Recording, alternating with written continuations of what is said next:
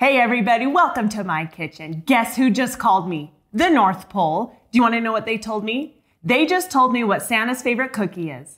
Let's get started.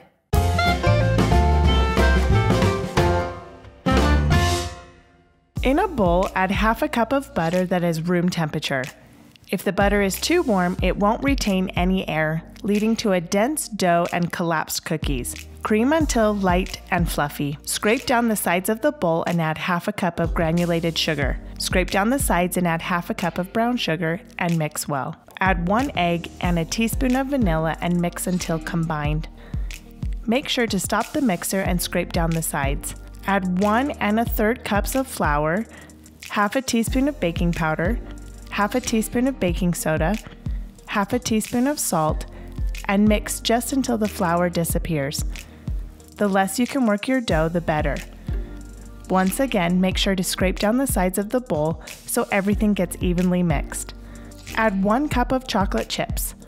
I prefer to use semi-sweet chocolate because they offer a deeper chocolate flavor more than milk chocolate chips. In the comments below, tell me what kind of chocolate chips you use in your cookies. I like to weigh out my cookies to 1 ounce each. This keeps the cookies all the same size and helps them to bake evenly. I weigh out all of my dough and place it on a plate. This makes it so I know how many cookies I will get out of the batch. Lightly spray a cookie sheet and place the cookies on it.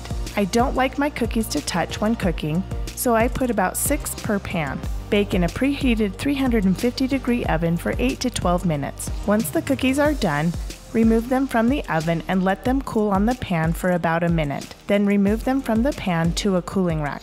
After you make and eat these cookies, you will understand why they are Santa's favorite cookie. I will leave this recipe below. Thanks for subscribing so together we can strengthen our families through food. We will see you in the next video.